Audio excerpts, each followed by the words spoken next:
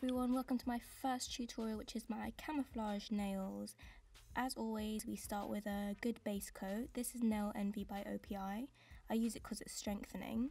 The first colour that you can see me painting on here is Navigate Her from the new Essie range, which is really nice. Then we use this other Essie Sew Psyched and we start doing the camouflage blobs. I'm using quite a large dotting tool here, but if you have anything bigger to use, it's probably better because this takes quite a lot of time for shapes which are quite big. Or you can use a brush if you're confident using brushes, but I'm not so much.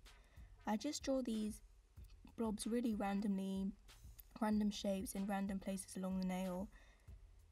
So I'm going to do 3 with this colour, and for the other colours I'll do 2 or 3 each. Doesn't really matter. The next colour that we use is Berry M Mushroom, but you can use any shade of brown that you have. And as I said, we just do it randomly all over the nail, and I overlap a bit with the last green. If you take a look at some pictures of camouflage, you can sort of see what kind of shapes there are.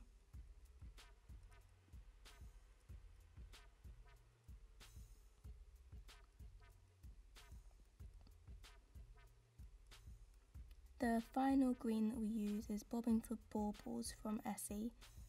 It doesn't actually look like the kind of green you would see on a camouflage, but it's such a pretty colour, I wanted to use it.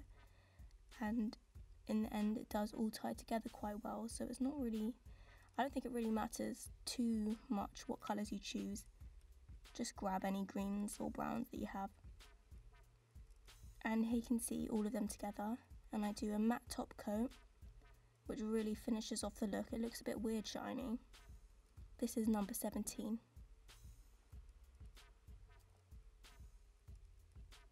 And here are all the nails together on some green, so you can see how well they camouflage.